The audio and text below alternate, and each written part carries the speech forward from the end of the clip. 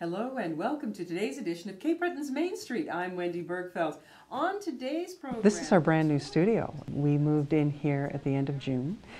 We're on 500 George Street in Sydney, Nova Scotia, and we broadcast to all of Cape Breton Island. A lot of my work is around heritage issues. It's around tourism issues. Cape Breton Island has a long and storied history.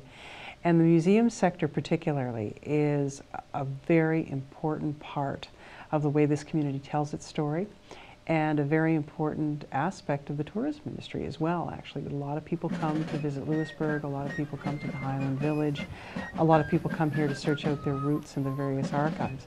So heritage management is a huge part of the daily discourse here, which is why I was so interested in taking that particular class. And I found it very, very valuable because while I was taking the class, we were in the process of moving from one building to the other building.